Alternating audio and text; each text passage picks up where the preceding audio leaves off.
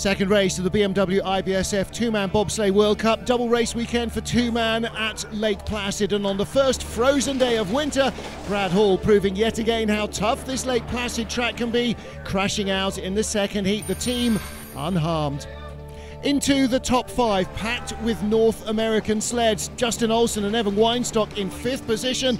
Big starts from them through both heats, giving them contention for the medals. Easing away from Germany's Johannes Lochner, who had pulled his way up the order. Chris Spring, one of two Canadian sleds in the top five, with Jesse Lumsden behind him. He was 900s out of the medals. Could he work his way in? The answer, no. He drifted away.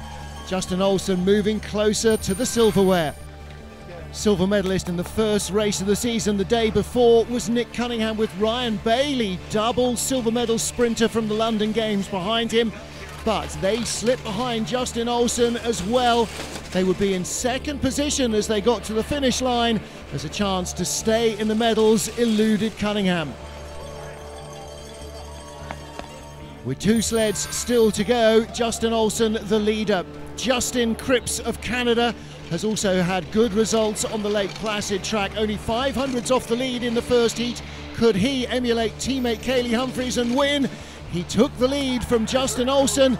With one sled remaining, there would be no American clean sweep of the podium.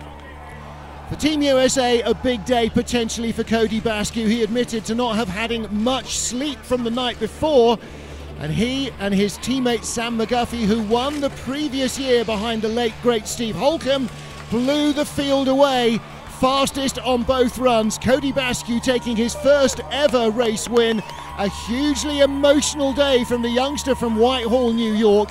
He takes victory on his home track in Lake Placid, and he is the World Cup points leader. What a day for Team USA. What a day for Codie Bascue. And what a day in the memory of Steve Holcomb, their teammate.